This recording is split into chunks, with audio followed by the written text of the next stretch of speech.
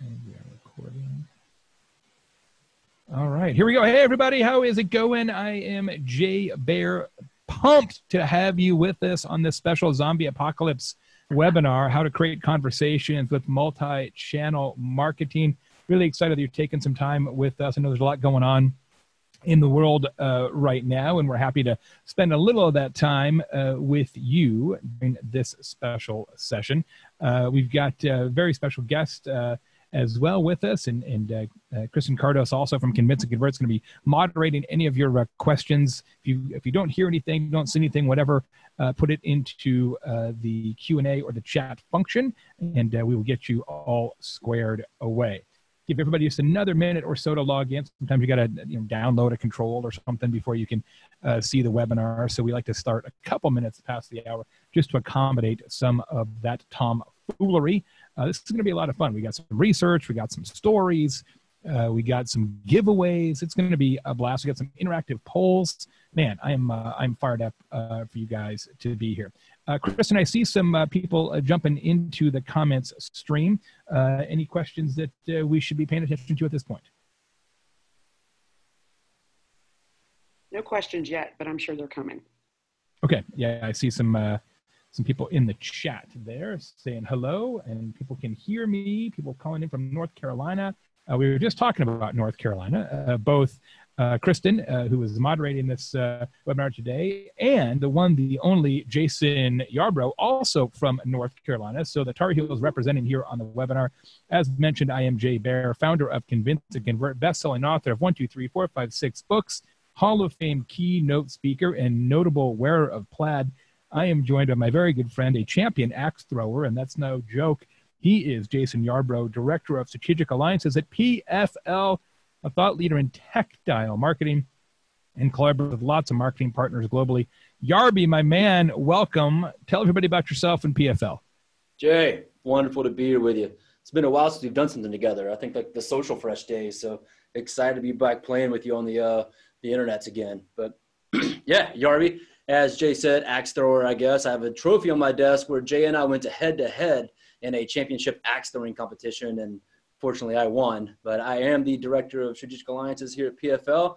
I work with all of our referral partners, tech partners, and platform partners like Salesforce, Marketo, and Oracle. And what PFL is we are a automated direct mail solution that allows you to coordinate your direct mail and digital marketing efforts intelligently and super simply. We deliver remarkable brand experiences, remarkable being a keyword to today's topic. Excited to be here to talk to you guys about some of these stories and the work that we do at PFL and how it affects what you're doing in marketing, make you more memorable. Just to make sure everybody knows how to use the chat function, go ahead and put a yes or no in the chat if you would sit in on a webinar that was only video of Yarby and I going head-to-head in an axe throwing competition. I think I've got video or pictures of that somewhere. We have a pretty strong opinion on yes. I've only seen a couple of no's. Those people are probably three. Paul's not into it. People who are in risk management probably are anti that. Jen also not down with it. Understand, Jen, not going to hold it against you. But many people interested. So next time we're working on this, let's think about that. I'm sure we could put. If this is the zombie apocalypse, then we better be prepared by being able to throw some camp axes and stuff. Everybody needs an axe. That's right. Exactly. A couple other notes before we begin. In addition to axe throwing webinar teases, one, we are absolutely recording this. So if you want to come back and look at some of the things that we've mentioned, you want to share it with other people on your team, that's spectacular. Second, we're going to send you the recording via email. Also, we are going to take questions at the end. You can either use the chat function, which many of you are now familiar with, or the actual Q&A function, which is more specifically designed for questions. We'll handle both of those, kind of your preference. But important note, there are going to be prizes. So particularly good prizes for particularly good questions. Copies of my book, Talk Triggers, which is all about word of mouth, brought to you by PFL. Absolutely. Excellent book. Thank you, sir. Look, we're all trying to accomplish our marketing goals, and it's become even more important here in the last few days. But one of the things I've concluded over my long career now in marketing, which is almost 30 years, is that when we're up against the wall, when our boss is saying, hey, where are the leads and we need more revenue or whatever, our tendency, and this doesn't make anybody a bad marketer or a bad person, it's just human nature. Our tendency is to push a little harder. And here's how that feels in many cases to our customers and prospects.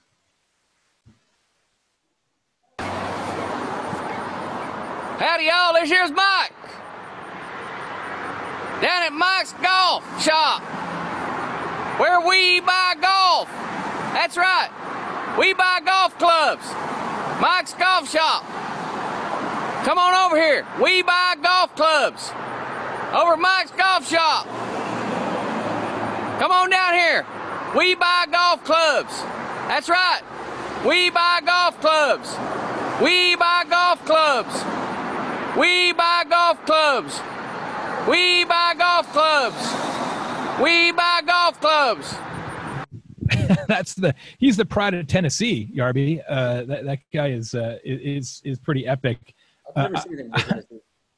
Yeah, I would say A for message consistency, right? I mean, there's very little ambiguity about what they buy, but I would argue lower marks for subtlety. And sometimes when we try to go after our prospects, it sort of feels like that. It sort of feels kind of up in your face. And so we're going to try and avoid that a little bit. And I got to tell you, one of my favorite quotes in business is from Robert Stevens. Robert is the founder of Geek Squad. The service is on for Best Buy. I'm sure many of you are familiar with Geek Squad. And Robert once said that advertising is a tax paid by the unremarkable. Now, it's not 100% true. There is a time and a place for advertising, but I think it is largely true, and also true that many of the most successful organizations in the world spend the least on advertising because their customers will do that for them. I'll tell you this, the best way to grow any business, PFL, Convince and Convert, your businesses dialing in for today's session, the best way to grow any business is for your customers to do it for you. In fact, word of mouth influences 50% of all purchases, but it doesn't happen naturally. We'll talk about that here today. 50% of all purchases. But as you probably know, PFL does a lot of work in B2B, as does my firm, Convince and Convert. And word of mouth influences an even greater share of purchases on the B2B side. Let's find out just how much, and let's see how much our audience, Yarby, really understands the power of word of mouth for B2B. We're going to do a little poll, ladies and gentlemen. I'm going to launch this for you, and a little moment of truth. Moment of truth. There we go. Hopefully you all see that. What percentage of B2B purchases are influenced by word of mouth? Is it 62%, 83%, or 91%?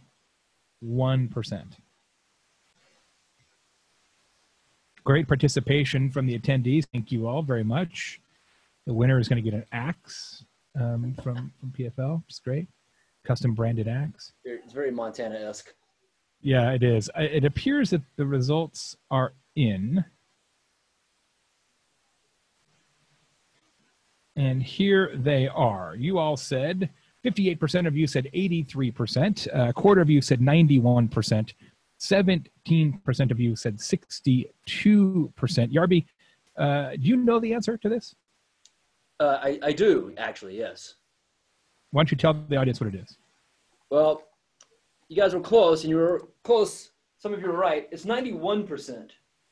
91%. Almost everybody who is in a B2B purchase scenario will rely at least in part on word of mouth. There's a couple of reasons for that, why B2B word of mouth is more important than B2C.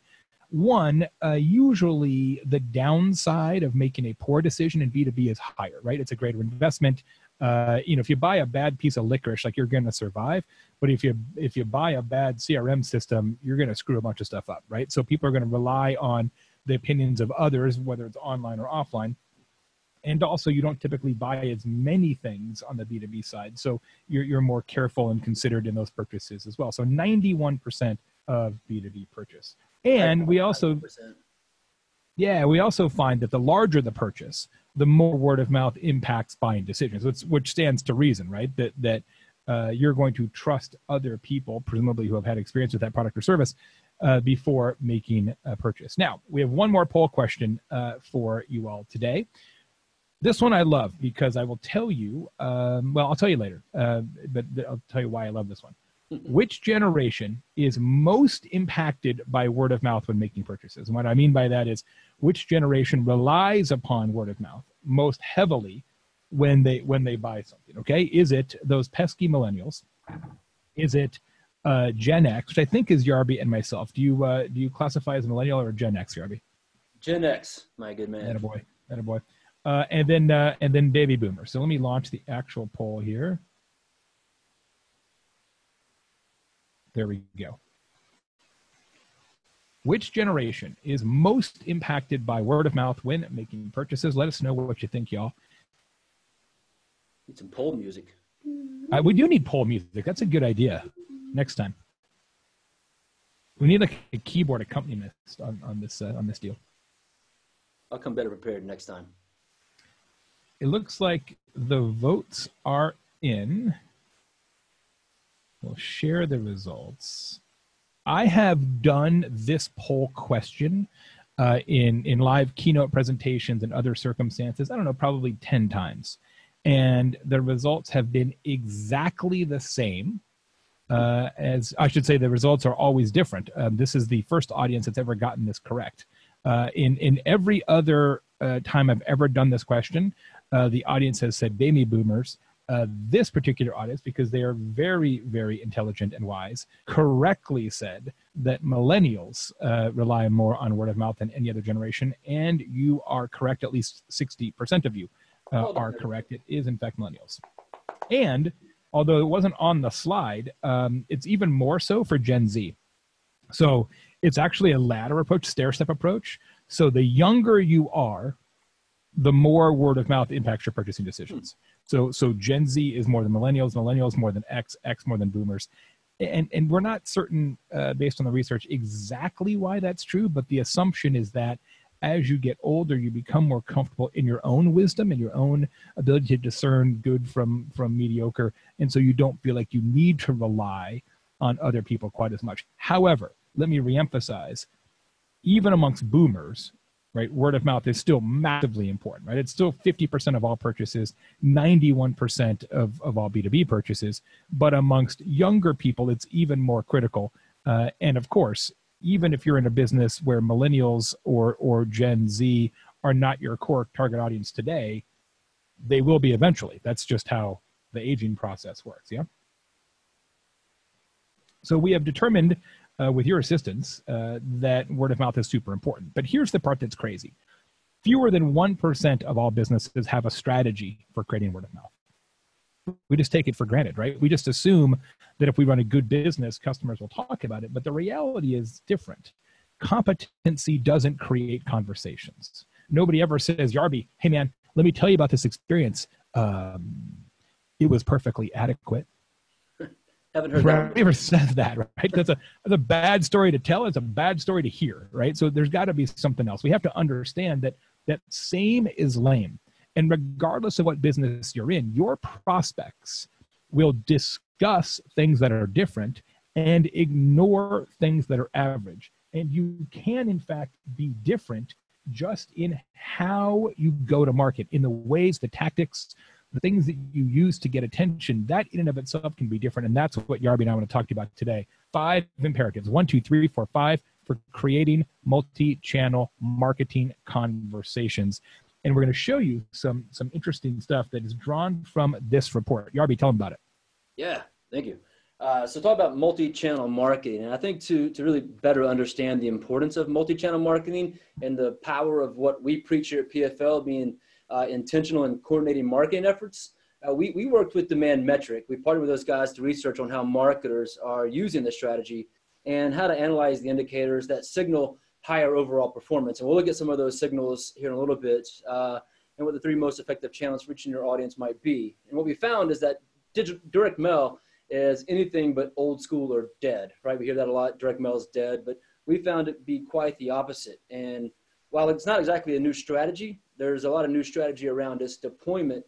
And this learning is super impactful for marketers. And that's what we're here to share with you today. And lots of numbers from this report. You bet. Thanks.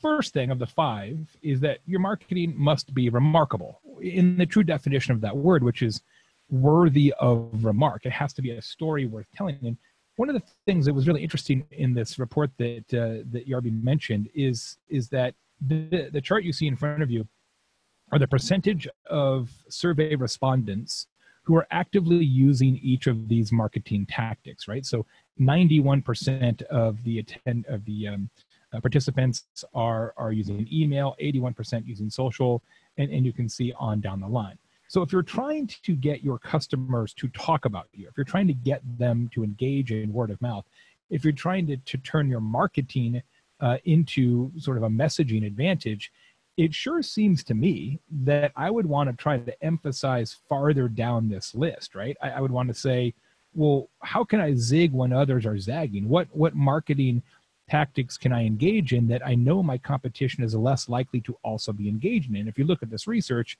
it's things like content syndication, actually outbound sales, amazingly, search marketing and related opportunities, and direct mail, right? I mean, 56% of this group is using direct mail, which means that 44% aren't. And I think that's a huge opportunity.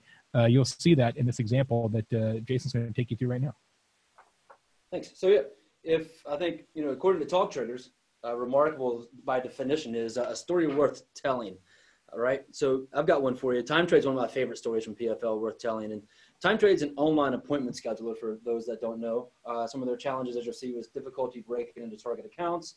They had a target account ABM running, account-based marketing for those not familiar, but they really weren't getting the results they wanted. So emails weren't being opened, calls were being ignored, and their direct mail strategy was more sporadic than it was strategic, right? But they had their aha moment when a really influential package arrived on their VP of Marketing's desk. So right, an engaging direct mail piece was going to be their talk trigger after she got this piece put in her hands. And it became a big talk trigger for a lot of their prospects and customers.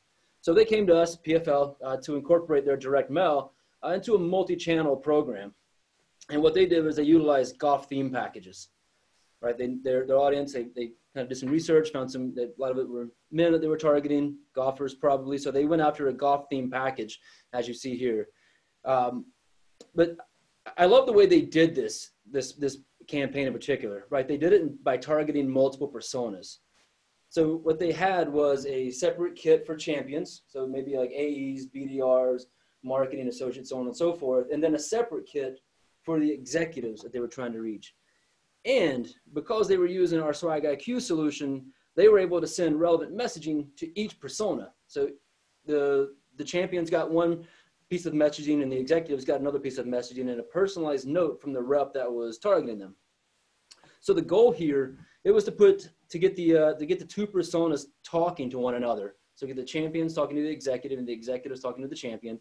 And so what went out to the champions was that box of golf balls that you see there. And to the executive went the putting mat that you see below. And their call to action, was book a meeting and we'll send you the putter to go along with this, right? So each of them are talking about what they got and how they want to utilize it, what they know about time trade, why they need time trade, how to use it. And they got some pretty great results, as you can see here, right? They got a 2.5x their average sales price. They had 300 plus new opportunities generated and a 25% conversion rate, which if you're doing math at home, those are all really good numbers. It's so cool. And I love the putting mat. I mean, that's such an interesting thing.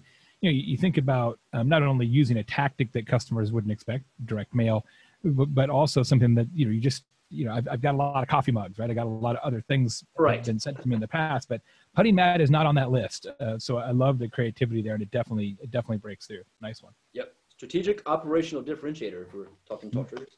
No doubt. Second part is that marketing must be rotating, and really interesting in the report. It showed that half of the study participants are using between 3 and 4 marketing channels, and about 30% are using 5 or more. We didn't have a poll on this because you guys are all from different types of companies and stuff, but I want you to just take a second and think about how many different channels you are using. Kind of go back to this chart, right? How many of these are you using? Probably not so much events, at least not in the near future, but how many of these are you actually engaged in today? I'm just going to look at myself. Let's see. For me, it'd be 1, 2, 3, 4, 5, all of them. For me, it's all of them, but that's kind of what we're 7. You guys are 7, right? So the preponderance of people who participated in this survey, which I think is representative of most of us, are 3 or 4, which even that is a lot. And it's wise. I would say more is better because there's a reason why we call it a marketing mix, right? Especially if you have some sort of an advantage, you want to make sure that people understand that advantage all the places. You want to surround them with messaging. One of my favorite examples, a couple of you have heard me talk about this before, is a theme park located not far from my home here in Indiana. It's called Holiday World and Splash and Safari. It's interesting. It's a family business, a long-standing family business. Been named Theme Park of the Year by the Theme Park Exhibitors Association. And that's a little unusual because they are a family business. It's not Disney or Universal Studios or whatever. And it's called Holiday World because they don't have Harry Potter or Spider-Man. They've got Christmas Land and Halloween Land and Thanksgiving Land with like free gravy. It's a little unusual for sure. But one of the things that they are known for from a marketing standpoint is free soft drinks. So when you go to Holiday World and Splash and Safari, you get a little cup, and there's 73, I think is the current number, little huts around the complex. And in each of those, you can go in there with your cup and get as much Coke, Diet Coke, Pepsi, Diet Pepsi, Sprite, whatever, Gatorade, lemonade, iced tea. They got it all. And it costs you nothing. Now, if you've been to a theme park or a baseball game for that matter, anytime in the last 5 years, you'd be like, well, isn't it usually $37.50 for, a Coke Zero? Yeah, that's usually the way it is. It's a huge profit center. But these guys are like, no, we're just going to do it for free. So that's great. That is by definition talkable. But what's really smart is they always remind you of it, right? So here's a print ad, and you can see, if you go to the bottom, free soft drinks, also free parking and free sunscreen, which is pretty dope as well. Here is their Twitter page right there, free soft drinks as well. Their outdoor boards, their radio commercials, all of these different things in the marketing mix always mention kind of their core differentiator, which is free soft drinks, right? It is really, really smart. I think too often we have a differentiator and then we talk about it in one place or every once in a while, and you've got to push it more consistently. Great question from Dexter. Is there ever such a thing as too many channels at once? How much is too much? I would answer it this way, Dexter. You can have too many channels if by supporting all those channels, it waters down your messaging. Does that make sense? Right? So if you can have consistent messaging that is relevant and meaningful and spread that messaging across every channel, great. If you have so many channels that the message gets wishy-washy or lost, then you probably have too many. Jason, do you agree? Totally agree.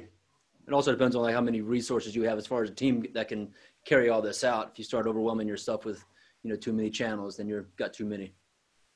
Yeah, I feel like in general, I'm not necessarily the best practitioner of this because I feel like I've got to, because I'm a marketing consultant, I have to know enough to be dangerous about all the things, which is one of the reasons why there's not too many rocks that I won't overturn eventually, just out of general sort of anthropological purposes.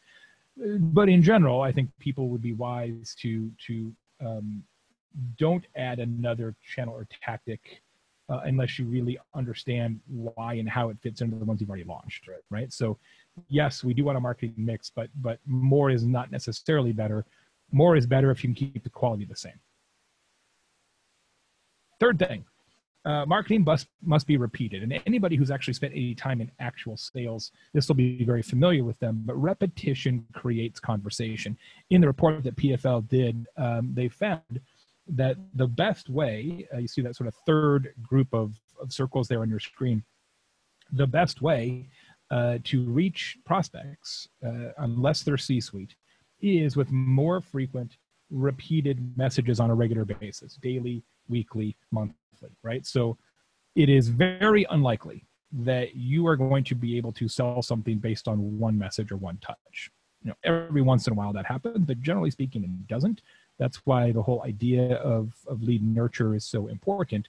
And this research really bears this out, right? So in almost every case, again, unless you're C-suite who tend to get maybe annoyed by repeated messages, consistency actually works. On the C-suite side, that's hard to say, C-suite side, you can see on the far left-hand side what works best for them are messages that are triggered based on a need, right? So C-suite does a thing, asks for a thing, behaves in some way that indicates a specific need, and then you follow up on that. It's more of a transactional marketing mix as opposed to a consistent informational marketing mix, to answer Samantha's question in the chat. Some of you are familiar with DoubleTree Hotels. DoubleTree has been giving out a warm chocolate chip cookie to all their guests every day in every hotel worldwide for 30 years. 30 years. Today, tomorrow, the next day, they will give out approximately 75,000 cookies per day, which is a whole bunch of cookies. A lot of cookies. And it's a lot of cookies. And what's interesting about that is this frequency, right? It's not like a promotion or like the McRib, right, where they're going to do it for a little while, then pull it back. Or, hey, you only get cookies if you're in the Hilton Honors Program, or you only get cookies if you stayed at that hotel in the past, or you only get cookies if you're looking a little skinny. Like, everybody gets a cookie every time, right? And even if you know the cookie is coming, they still give you a cookie, right? And there's a lot of wisdom to that level of consistency, and I think we can all learn a lot from that. I mean, don't you guys at PFL advise your clients to do that? Like, hey, don't just think you're going to send out one dope direct mail piece and all your problems are solved. Right. Yeah, we encourage actually building your list of target accounts, not just sending one piece, because one piece isn't really the thing that works, but it's that piece. And as we'll look at a little bit later, it's actually sending 1, 2, maybe 3 pieces to the same, prospect and warming them up with different pieces. Yep, no doubt. Marketing must also be rational. And this is, I think, a critical point. Yes, we want to create conversations with our marketing. That's why we've all gathered here today. And again, thanks for your time, guys. But this isn't about going viral, right? This isn't about a stunt. This isn't about creating conversation for conversation's sake, because you can't pay your rent with chatter. Trust me on that. So you have to have conversations and word of mouth that generates prospect behavior that eventually yield successful sales outcomes, right? So if you just want to create conversations, go rent an elephant. Rent an elephant and shoot a TikTok video of you riding the elephant and saying, we buy golf clubs, and your work is done, right? That's not marketing, right? That is a public relations stunt. Different thing. So in this case, what we're looking for is saying, all right, if we have a sense of who we're trying to go after, what types of marketing activities are most relevant to that group? And in this research, we found, for example, if you look at display ads, right, which in this case would be things like online banner ads, etc. If you look at the top line, which are end users, right, so those are users of products and services, 72% of the time that is deemed to be effective. But if you look at the C-suite, only 32% of that time is that deemed to be effective, right? So understanding the persona, if you will, the use case of the prospects that you're trying to reach, and then thinking about, all right, what type of marketing do they actually utilize and want, can save you a lot of time, money, and heartache. Similarly, if you look at technical audiences, which is the fourth, sort of the light gray or light blue circles on your screen, amongst technical audiences, 80% of the time, events are deemed to be effective. Only 40% of the time is social media deemed to be effective for technical audiences, right? So if you're in a B2B technology company, maybe social media isn't necessarily going to be the best play, or at least not as a primary method, maybe a helper monkey, if you will. but events, a huge play. And that's why obviously it's kind of tragic we've had to cancel so many or postpone so many big B2B technology events, because it really, really works for all sides of the ecosystem. Yeah, and one of the things that we saw in our report is that events were actually the #1 most effective channel by the entire group surveyed. And now that's been taken off the table. The second most effective was actually direct mail in the group that was surveyed. Yep, second most effective. So I guess if the first most effective is not available today, Right. direct mail would be the next best thing. Speaking of direct mail, this is a personal example. I'm actually not any good at beer pong because it was invented after I was out of college. So I predate beer pong, which I know is a sad statement. But my buddy Paul owns this company, Sarge Rentals, here in Bloomington, Indiana, home of Indiana University. And he has tons and tons of houses and apartments that they rent to students under the Sarge Rentals brand. When somebody, a student, rents, probably with like 15 friends, one of their houses or apartments, Sarge Rentals mails to them this package of custom beer pong cups and a whole pack of balls as well with the Sarge Rentals logo, which I think is talking about knowing your audience, right? And understanding who you are trying to reach. And then, obviously they're going to play with this and be like, oh, Sarge Rentals. And next time their friends are looking for an apartment or a house, they'll think Sarge Rentals as well, which I think is really, really, really smart. Yaj asked in the chat, because lots of events are getting canceled, do you think the stats will change entirely? Will the entire landscape change? I mean, I don't know. I think it depends on how long we're not doing events. If we're not doing events for 6 weeks, everything will bounce back to normal. If for whatever reason we're not doing events for 8 months, well then yeah, we may change the way we think about marketing mixes for a long time. So I think too new to say. Unrelated question: the research is from the report that Jason mentioned at the beginning. If you missed that part, you'll see it in the replay, and we'll also add a link to the report as well for all your attendees. Cool. Marketing must be relevant. I've been doing this a long time. Again, I'm so old. Beer pong wasn't invented when I was in college. It tells you how old I am. But one thing I've discovered in my nearly 30-year career is that all marketers tell themselves the same lie, including me. I do the same thing. I fall into the same trap. Yarby does too. We all tell ourselves the same lie, which is this. We say that our customers and prospects they're just too busy, man. They're too busy. They got too much going on in their lives to pay attention to our email or our blog post or our social media or even our direct mail piece. Man, they're just too busy. That's what we tell ourselves. And that is complete and total bullshit. Agreed. It's not being too busy. If somebody tells you, if a prospect tells you that they are too busy to read your proposal or look at your direct mail piece or read your blog post or listen to your podcast or watch your video or frankly tune into your webinar, that's not true. What they really mean, but they won't say this because it might hurt your feelings. What they really mean is that what you have delivered is not relevant enough. I know this to be true because when you give a prospect the information that they need and you give it to them in the format they prefer, we talked about formats a moment ago, the time necessary to consume that information magically appears. They will find the time because relevancy is the killer app. If you give people something specific that's tuned to them, they will find the time to consume it. If your marketing isn't working, the first thing you should look at is, are we trying to be too broad? Are we trying to reach too many people? And when you pull in the borders and focus on specificity and relevancy, you'll be shocked in many cases how well that works. And here's an example of just that from Paycor. Yeah, and to that point, we're going back to why events and direct mail work so well is that level of personalization becomes super relevant to you, the individual, right? You can meet face-to-face in events, and direct mail can be highly personalized, like we'll see here with Paycor.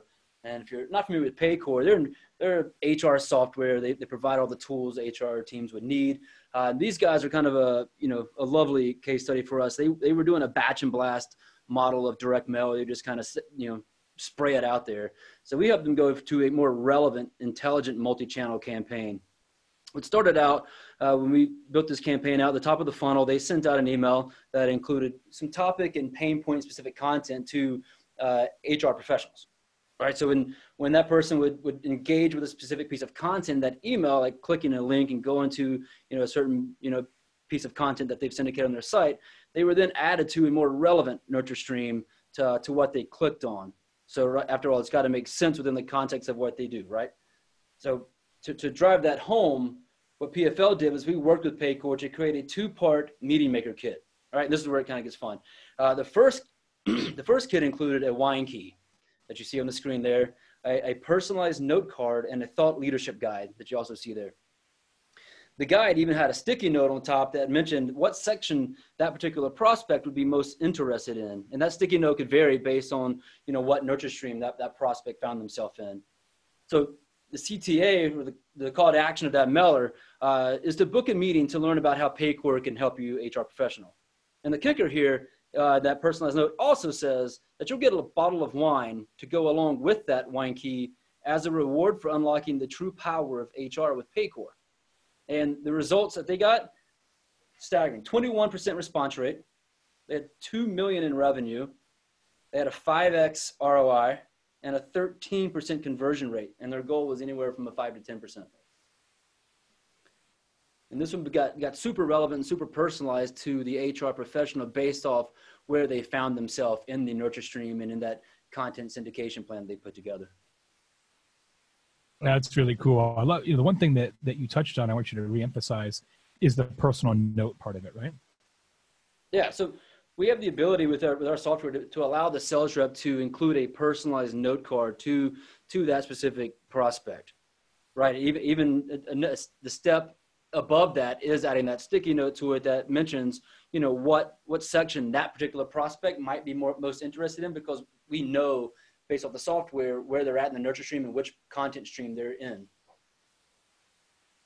Yeah, that's really cool. I love that. Super, super sophisticated and effective. And I would love one of those wine keys. I think I can take care of that. Fantastic. There you go. maybe for the best question too, you get a book or a wine key. There you go. Right. Yeah. I'm taking this meeting all day long if you're going to send me a bottle of wine to go with that wine key. You got it, for sure. For sure. To recap, friends, to create conversations with multi-channel marketing, your marketing needs to be remarkable, a story worth telling, needs to be rotating, okay? Needs to be repeatable, rational, and relevant. Those 5 R's are the ones that we think you can take a swing at. I would say more important now than it even was last week. This is a very timely session, as it turns out. One more example of PFL doing amazing things that kind of supports all 5 of these R's is Arxan Technologies. This is a really cool one. Tell them about it. Yeah, this is another fun one, and we'll bring it home with this last case study. So Arxan is, they have a mission to help companies make their apps more secure, which we're all thankful for that. So their goal here in this particular campaign was to enlighten app providers of the risk that they probably don't know about that are threatening their security. So they're really taking an educational stance and approach here. But they had a big challenge in targeting executives and C-suiters, right? And because of that, the high value nature of their products, it was critical for them to have those C-suiters involvement early on. So we worked with Arxan to create a pretty great campaign with these guys. And obviously it was a multi-channel campaign, and it started like this. A couple emails went out, and then followed by that, there were 2 mailers via FedEx to warm up prospects. Now we strategically use FedEx because we have kind of a running joke here that a FedEx box gets 100% open rate, right? Compare that to email open rates, and it's pretty dang good. So that first FedEx envelope that went out was a risk assessment survey, follow suit with what they do. And the second was an analysis report explaining how easy it is for hackers to gain that info. Again, took an educational thought leadership stance. But the fun part of it that you see here was following those mailers, the C-suiters received an Arxan branded box. Inside that box was a personalized note card yet again. and a small black light flashlight that was used to expose a message. Remember those little decoder pins you would get in cereal boxes when you were a kid? Kind of fun and nostalgic like that. And when you took that out, use the black light flashlight and scan it over the note card, it said, you miss 100% of the threats you can't see. Super relevant, super engaging. Man, that's so cool. It's a lot of fun. And so thanks to PFL's technology that they were using and how deep we can integrate into a CRM and utilizing the FedEx API, we can let you know within 15 minutes when that product is delivered. So the Arxan reps were able to place a perfectly timed follow-up call. And they got some pretty quick results very fast. You know, with the first 170 pieces they sent out, they generated 4.5 million in new pipeline, 80% of which was brand new business. And on top of that, they got 2x their average deal size. I'm okay with that as well, along with a 30% faster deal velocity, which I think is kind of the unspoken champion of what direct mail provides here. Is we help push those deals through faster, and we generate that new pipeline that you see there of 4.5 million. Yeah, that's extraordinary. Man, what a neat idea too. I love the sort of black light pen thing. It's super cool. And I want to do that just because. I know, right?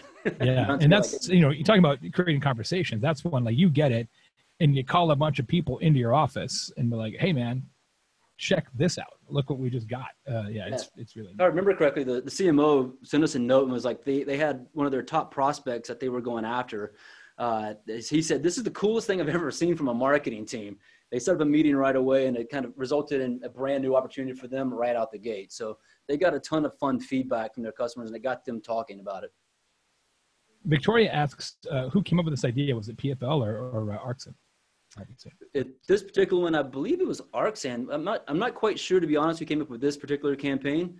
We do work a lot with our customers to be able to put together a lot of these fun ideas. We've got a pretty experienced customer success team that works with our clients to generate some ideas and build strategy and really understand your brand and your message to help put the piece together.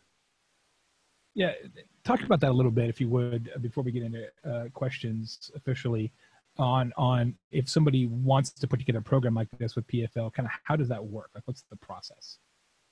Sure. I mean, it's really starts with A, getting in touch with us, and B, jumping on a call with our team. We've got, you know, quite the experienced team of account executives and customer success managers that'll get on the phone. Our solutions architects get on the phone with you before you even become a customer to really help you understand that you have the right resources available, meaning people, resources, finances, and the technology, right? So we integrate directly into Salesforce, Marketo, and Oracle. So it starts off with our team understanding what technology you bring to the table, who your ideal customer profile is, and how we can best research that and what's going to perform best based off our experiences. And we really strive to offer you the best customer experience possible before even getting set up, because we understand that direct mail has real costs associated with it. A, from it being sent, you know, B, from it coming back if it's not correct. So we want to make sure that from the point that your data is correct, that your ICP is correct, and that your product is correct, right? Because you don't want to send everybody maybe this black light flashlight. You want to make sure that they're engaged in some sort of campaign or stream before they send that out. And that's really where we work with you to set those campaigns and those triggers up within your Marketo or Salesforce. Yeah, that's really great. Question on a related piece from Gretchen, who asks, what tips do you have for strong calls to action that can lead to engagement that you can measure? So if you get a box or any kind of thing from PFL, how do you actually track ROI against that? What's the CTA? And obviously, if we're going to send out some, a black light pen, that's not a $1 direct mail piece. That's a fairly legitimate expenditure on a per piece basis. So how do you go about measuring the actual ROI? That's a great question. There's a couple different ways we can go about this. One way is I work with a lot of our partners, some of those being data providers and data partners and attribution reporting partners that can offer their solution to plug into your CRM or your automation platform to help you be able to track that in real time right through your CRM. Another way we also take a lot of pride on our side in working closely with you, the marketer who's doing these pieces, to understand, from the point of cost to send and how much you're sending, to help you really track that ROI and build that out. A lot of these case studies we build out with our customers based on the knowledge of what they've sent, how much they've spent, and how much they brought in. And so we'll do a lot of that homework and math for them. But there's also the opportunity to work with someone like an ORM Technologies who provides attribution reporting to plug into your software and understand the touch points that, you know, attributed to that closing.